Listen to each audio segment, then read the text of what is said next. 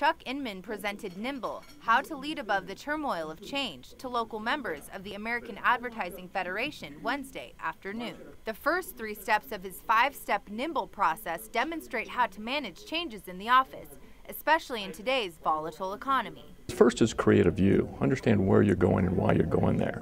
The second step is to reach for help. The third thing is to take ownership. Take ownership of the resources around you and put those into action to work the best for you. The last 2 steps help business professionals look toward the future and adapt to growth. And the fourth is to create a blueprint of where you're going. And then finally transition into new habits that are going to be able to allow you to react to change, react to things that go on with the economy, and react with growth. With the advent of social media, longtime AAF member April Johansson says that technology has created an immediate response in the way small business owners approach daily operations.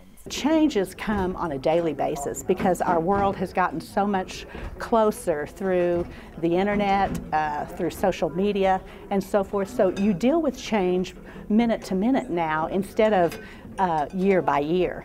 Inman suggests keeping up on current trends to help stay relevant in the marketplace. Part of being nimble is being able to stay current and not get bogged down in that, but to look more towards the future and see what you can do to grow your companies.